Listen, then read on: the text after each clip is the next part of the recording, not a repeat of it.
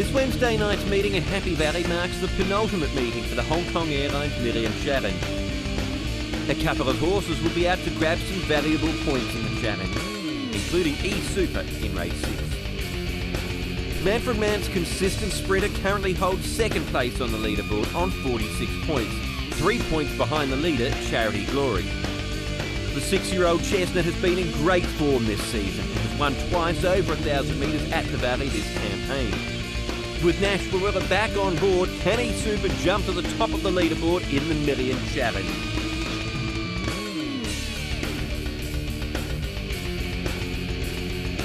Rival galloper Moneyboy could also leap to the top of the leaderboard if he wins on Wednesday night.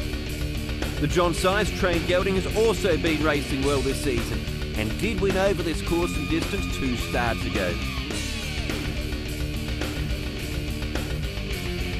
Don't miss out on any of the action this Wednesday night at Happy Valley.